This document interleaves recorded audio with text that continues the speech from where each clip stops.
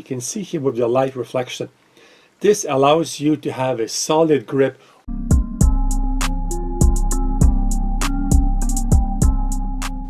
Hello guys, welcome to my channel. Daniel here.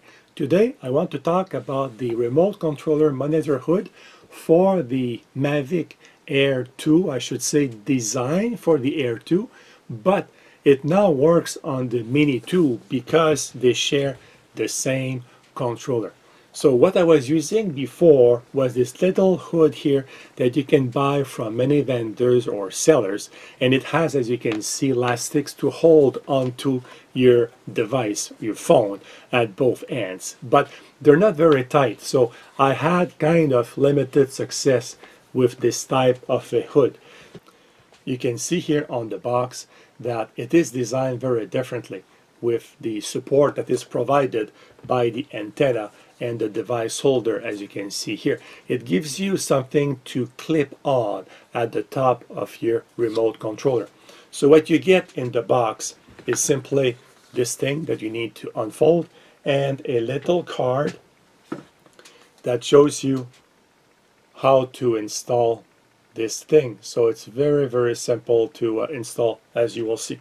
So you just you unfold it, and actually I'm going to show you here what I mean by the bracket inside. You can see here with the light reflection.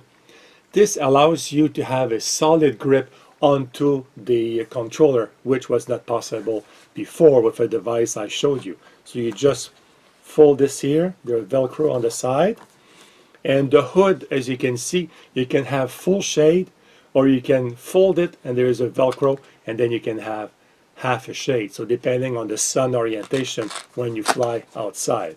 So now with your controller, the end here has little, as you can see here, little holes, and the shade has two notches. So what you do is you align one on one side here, and then you just clip it like that. I don't know if you heard the clip or the snap.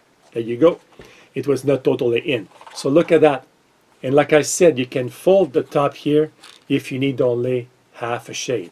So it's a very strong Velcro. Let me just open it here. And it's very sturdy, as you can see. It's not attached onto your device.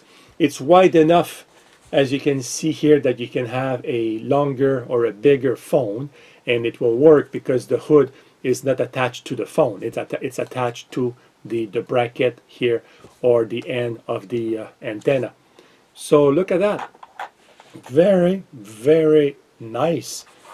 Like, highly recommended. I think that this is a must-have accessory for the Mini 2 because we fly outside 99% of the time.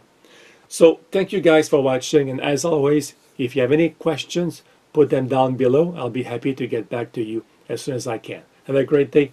Goodbye, guys.